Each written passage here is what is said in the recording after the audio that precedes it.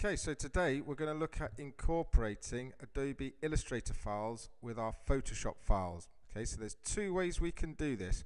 One way will just be to place it in as pixels, so we can use all the pixel editing power of Photoshop. The other way would be to keep it as a vector, so we can scale it and move it around. But the beauty of doing that as well, we can still edit it in Illustrator and change the colors and bring it back in. Okay, so I'm going to start with the easy one. I'm just going to start with placing in an Illustrator file. Okay, so I'm going to go to File, and I'm going to come down to Open and choose my Illustrator file that I want there. Open it up, and basically it's going to what's called rasterize it. It's going to turn it into pixels. So I can choose the resolution, I can choose the size there. It's plenty big enough for that one, as long as it's a high resolution, and I click OK. Alright, so I'm going to bring it in, and it's a normal layer, a normal Photoshop pixel based layer. Okay, so if I grab my eraser, look, I can start to rub it out and change bits to it as you would normally. Okay, but if I want to keep this as a vector, I'm going to do something slightly different. I'm going to come over to open up a blank document. So I've just got an A4 document here that I'm going to place the document into, and this time I'm going to come down to File, and I'm going to go to Place Embedded. Okay, there's two options here actually. We've got Place Embedded and Place Linked. Now I would always recommend to do the Place Embedded, because if we do Place Linked, we need to keep the Illustrator file with the Photoshop file. Okay, but I'm going to show you in a minute. We can Place Embedded and still edit this file in Illustrator with it being embedded into the Photoshop layer. Okay, so Place Embedded. Choose my puppet warp again, my little guy that I'm going to place in, and then click OK. Right, so now he's in. Click yes just to confirm that. Now, it doesn't look much different to the other file at the moment, but the main thing being, you can see there's a little icon in the corner of the layer, and that means it's a smart object.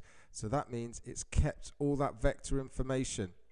So I can't edit the vector in this document, but if I double click on the layer here, what it'll do, it goes into Photoshop for me. Okay, let me just come back and change this back here, and I can then change this in Illustrator. So come in and change some of the content here like this. Look, I already did this earlier, so I had a bit of a practice with it just to make sure it's going to work for me in this video. But you can see, change the coat to a different color completely.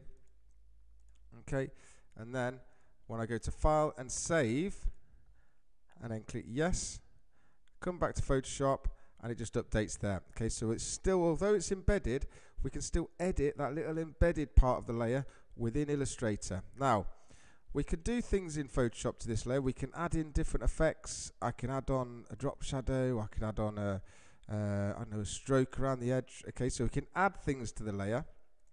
We could put layer masks on, if you've seen any of my previous videos regarding those. So we can attach things to this layer, but we can't edit the actual layer because it's still a vector. Okay, so if I grab my eraser and try and do something, it comes up with an error. Look, it's not going to let me do that. If I do click, it says this object must be rasterized before proceeding. So essentially, what it's going to do is turn it all back into pixels, so you can edit it with all the pixel things in Photoshop. So it really depends what you're doing with the illustration. If it's all finished in in Illustrator, and you just want to place it in. If you want to start editing it properly with all the brushes and things in Photoshop, we're going to just kind of open it. Okay, so we go to File and Open to turn it into pixels, or we Place Embedded. But at any time, again, we can just rasterize it.